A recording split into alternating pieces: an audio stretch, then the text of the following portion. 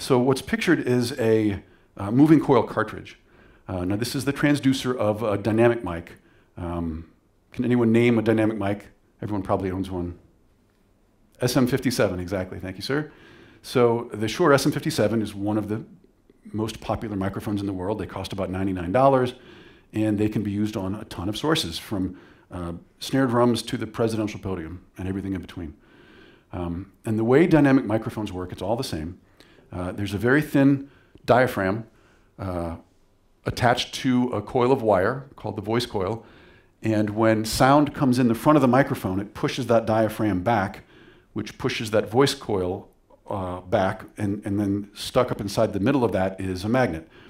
And that causes current to be induced onto the coil, and you draw that off as a voltage, and you get sound out the bottom end. I mean, this is kind of a gross simplification.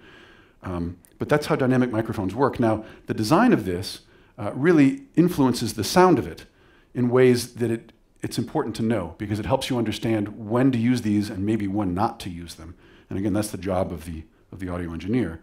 So what are some of the sonic characteristics that follow from this particular design? Well, they handle high SPL, sound pressure level. That means you can point them at very loud sources, and they won't break up or sound distorted, okay? Why is that? Well, because it's a relatively high mass system.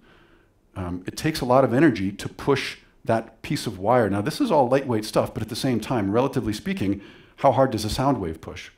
Okay? You can all hear me, but you're not getting blown back in your seats, right? So sound waves don't have a ton of energy in that sense. So it takes a relatively large amount of energy to move this thing, and therefore these can accept a lot of it without distortion. So you can handle high SPL sources. That makes them good for kick drums and bass drums and trumpets and things like that.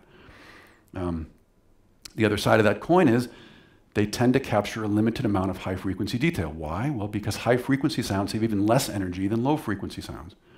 And so those very high frequency energy waves tend not to move the diaphragm very much, which means you tend not to be able to hear them through this kind of microphone.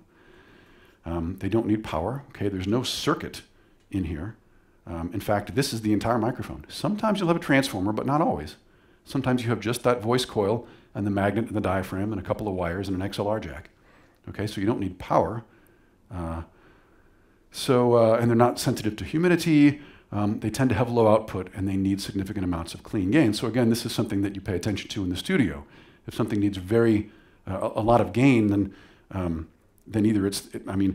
either you need a preamp that's capable of delivering a huge amount of gain without noise, or you choose a microphone that has higher output or higher sensitivity.